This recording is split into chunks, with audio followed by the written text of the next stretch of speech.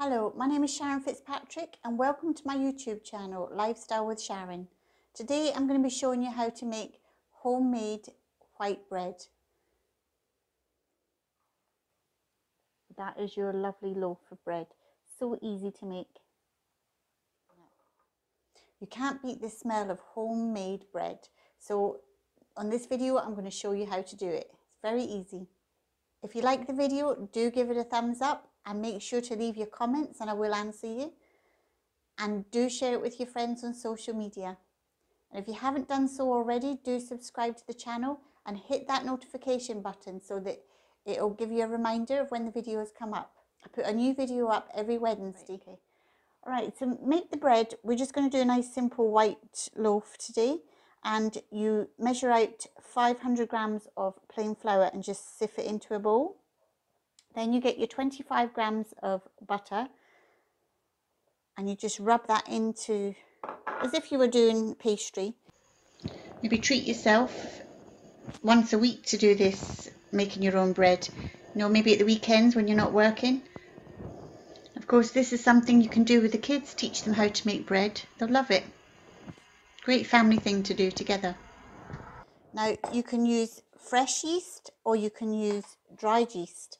And there's two types of dry yeast. There's dry yeast where you put it in with the water and you put some cling film over it and you let it ferment. You read the instructions. Or if you've got a fast action dried yeast like I have here to make things as simple as possible, you don't need to do any of that. You just literally put the dried yeast into a jug. You add the amount of water, give it a stir and you put it straight into your flour. You don't have to wait for it to ferment. So to get the right temperature water, 2 parts boiling water to 1.5 parts of cold water. And that would give you the right temperature. So I need 300 mils of water, warm water. And you just give this a stir. And then you want to just spread some flour onto your worktop. And then you simply put a hole in the middle of your flour, pour in your yeast mixture, and then you can get stuck in there with your hand straight away if you wanted to, or you can just mix it a little bit with a spoon, and then once it gets a bit firmer, you can just get hold of it with your hand. So you can see it's coming together a little bit now. So now I'm just going to get my hand and try and bind it all together. So you can see it's starting to come together. So we'll take it out and put it onto your floured surface. And then we're going to knead it. So you're going to bring it towards you, lift your fingers underneath and bring it towards you. And then you push down with the palm of your hand and put it away. Turn it slightly and then lift your fingers up and push it away. And start kneading it together like that. Just keep turning, pulling and pushing. And it will come together to make a lovely dough in a minute. You can see already it doesn't take long to get like this. See how it's looking? And you want to knead this for about 10 minutes. If you find it getting a bit sticky, just put a little bit more flour. It's quite relaxing working with the dough, and I find it quite therapeutic. And again, the kids would love this, and this is great for their fine motor skills as well. And of course, making homemade bread, it tastes so nice when it's fresh straight out the oven, and the smell is amazing. Who doesn't like the smell of fresh bread? It's that pulling and pushing action. You can see how nice this is looking now. So just keep kneading. As I said, for that 10 minutes. And you know, it's good exercise for your arms. If you get the right blade, read the manufacturer's instructions, you can do this in a food processor. But it's actually, as I said, I find it nice and relaxing kneading by hand. You can either do it with one hand or 2 hands, whichever way you want to do it. So what we're going to do with this now is we're going to put it in a bowl. Now before we put this in the bowl, we just need to lightly oil it. So I'm just getting some olive oil. And just get your hands in there and just swirl it around so basically when that dough comes out, it's not going to stick to the bowl. So just place that in and then just put some cling film over it. Now, if your dish isn't that tall and you think that it might touch the cling film, just put some oil onto the cling film to stop it from sticking to it as it rises. I also put a damp tea towel. So I've just wet it under the tap and gave it a good squeeze. And I just place that over. Now keep it in a fairly warm place, fairly warm room. But you want to make sure it's not got any drafts or hot spots. Just an even temperature. The colder the room, the longer it will take to rise. Roughly it will take about 2 hours. And it should double in size. Okay, so as you can see, after the 2 hours, this has risen nicely. And you can see all the nice air bubbles.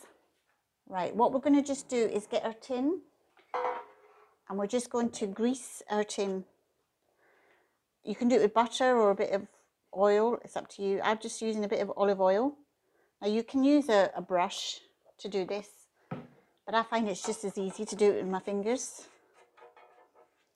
Right, and what we do is we knock out. It's called knocking out. So you just give it a little bit of a punch down like that, and you can see it shrink down as I punched it. Then we take it out, and because you put the oil in there, it doesn't stick to the bowl. And we get some flour and just sprinkle that onto your worktop, and then we give it another knead for about 1 or 2 minutes.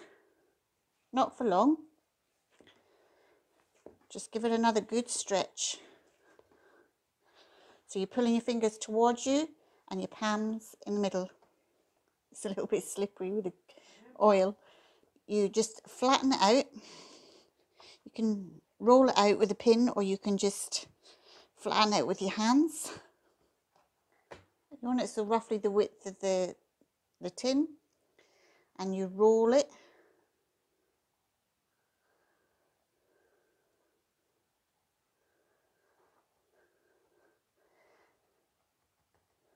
And the underside of it, you put at the bottom of the tin.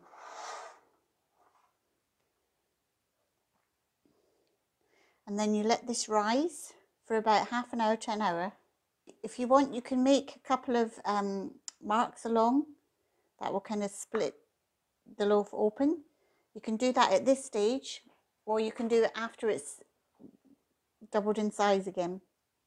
So we put a cling film on, and because the cling film will touch the dough, you want to make sure that you put some cooking oil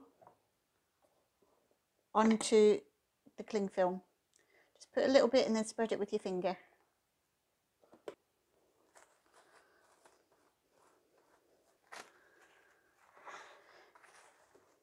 And then you get your damp tea towel, and you just leave that for about half an hour to an hour so it doubles in size. Right, so we're just going to take this out the oven. Oh, and look at this. This is a perfect looking loaf. Right, because we've oiled the tin, it will be nice and easy to come out. So just lift this up and we'll put it on a cooling rack. Hot. But you'll be able to tell it's cooked nicely because it'll be hollow sound as you tap the bottom. That is your lovely loaf of bread. So easy to make. So we're just going to cut into this bread now so you can see what it's like inside. Oh, this smells so nice.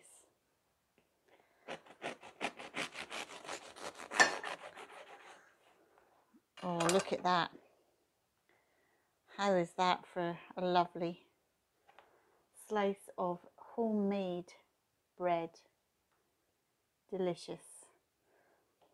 And you can't beat putting a bit of real butter when it's nice and warm onto the bread and just let it melt. So I'm going to tuck into this and enjoy this with a lovely cup of tea.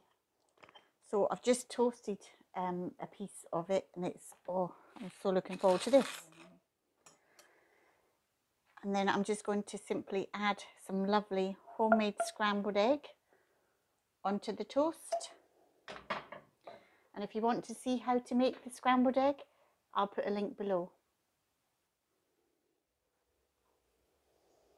Thanks for watching the video today on how to make your own homemade white bread. I'm looking forward to doing more videos on different types of bread for the future, so I hope you enjoyed it.